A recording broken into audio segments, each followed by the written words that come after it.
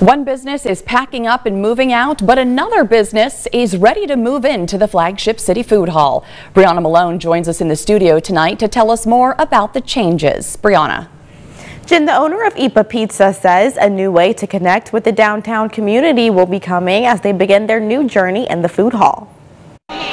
Perry's Tavern has occupied space within the Flagship City Food Hall for 2 years, and they are now turning the page to take on other endeavors. Now, a new vendor is set to take up residency in the food hall. Ipa Pizza, which has been operating out of a food truck for a couple years up at State and 26th, to come in and bring their energy and their flair to downtown food hall. Whiting says the constant turnover is no surprise, as it is not intended to be a forever home for vendors. Its mission was to empower local businesses and to allow many businesses throughout the community to have a shot operating brick and mortar. This is not a Mill Creek Mall food court.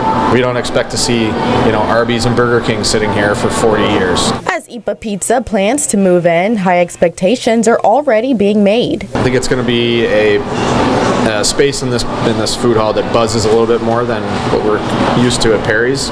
We're going to continue to do live music nights, trivia, and karaoke nights. The owner of Ipa Pizza says he is looking forward to being surrounded by other vendors in the food hall. What makes it a great fit is the opportunity to surround myself with other great people, individuals doing awesome stuff in the city of Erie.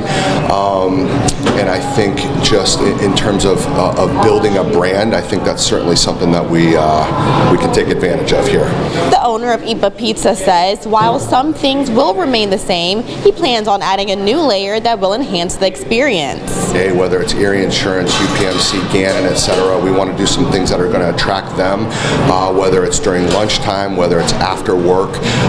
We are really big on touching all of the senses, so we'll be stretching mozzarella, fresh mozzarella for individuals. We'll do lots of sampling.